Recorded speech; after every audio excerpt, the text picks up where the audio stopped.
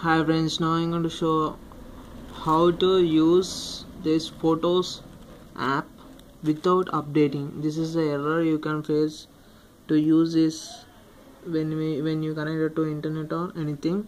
In order to use without updating this Photos app, there are two ways. One is the way you need to go to settings.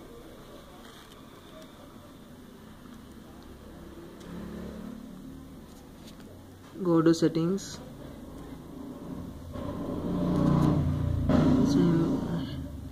and go to apps. Then you can find Photos app. Then go to Google Plus app and select it. Now if you clear this data, then you can use that Photos app. See this, clear data. If you don't want to, you clear the data of Google Plus, and also you want to use this thing, it will start from starting, and it asks something like this. You can use, but if you don't want to delete the information of app, and if you want to use this app after, see this, you can select any option or Wi-Fi, then you can click on turn Wi-Fi on.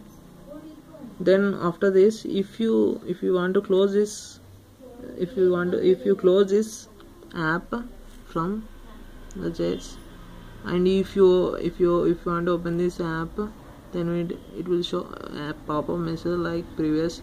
You want to update. I don't have enough memory to update this app, so I want to use. You can also use without updating it. The last method is, first you need to select any file explorer, then go to images which you want to select. Click on images you want to select and select any image.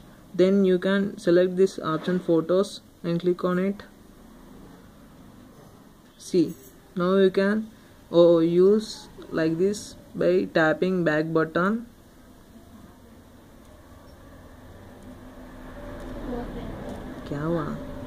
By tapping back button. See, you can use this service app without updating like this. This is the way I'm using this app without updating it, because of low memory in my phone. See, the storage space is running out, so thus I'm not updating this, and I'm using this in this way.